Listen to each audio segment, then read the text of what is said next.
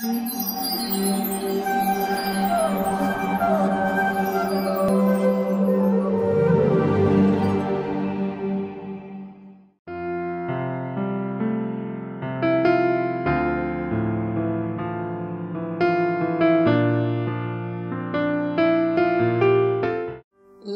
is a beautiful emotion, a beautiful feeling. When we are in love, when we're giving love and we're receiving love, it's like oxygen for our emotional body. It energizes us. It makes us feel useful. It makes us feel purposeful. It makes us feel loved. It makes us feel valued.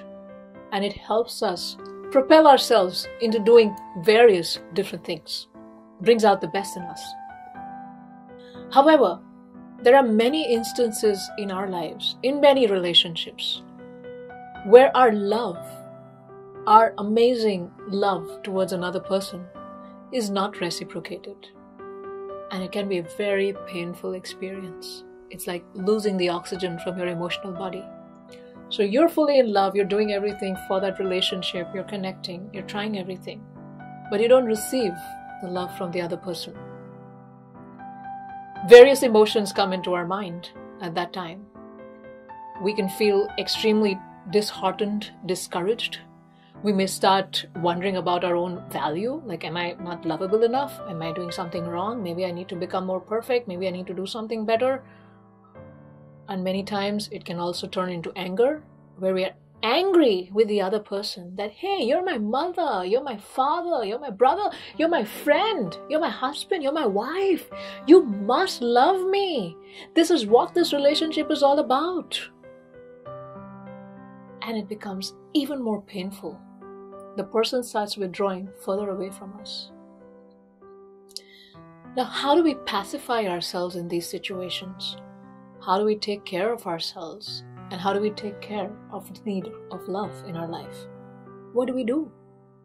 So one thing we all need to know is just that how we felt when our love was not reciprocated with, it became extremely painful for us. And it became very, very discouraging for us.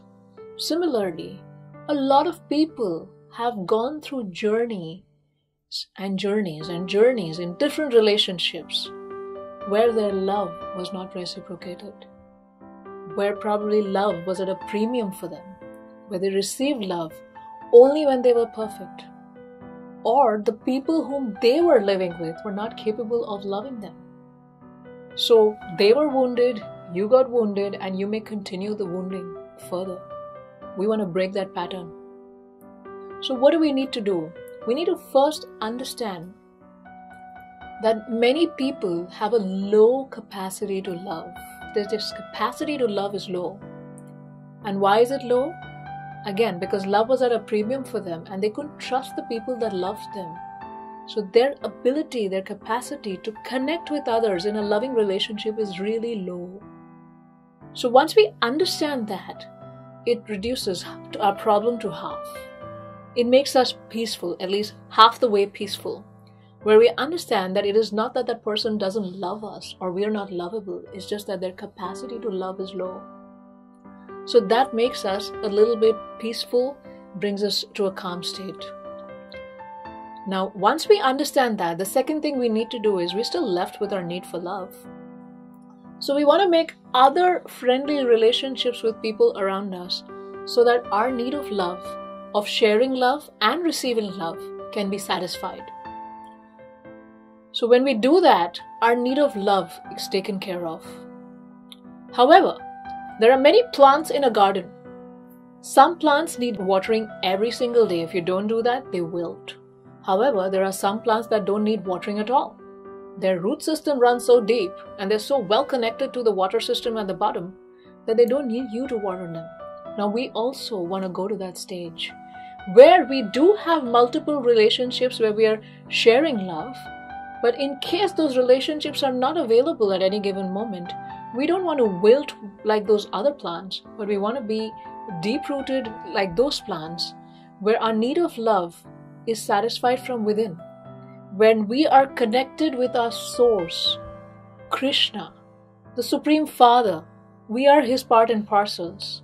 And He is the unending, uninterrupted, constant fountainhead of love. He is the one with never-ending love.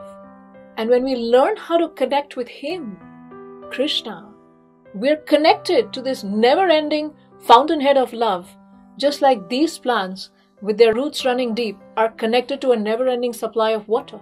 They never wilt.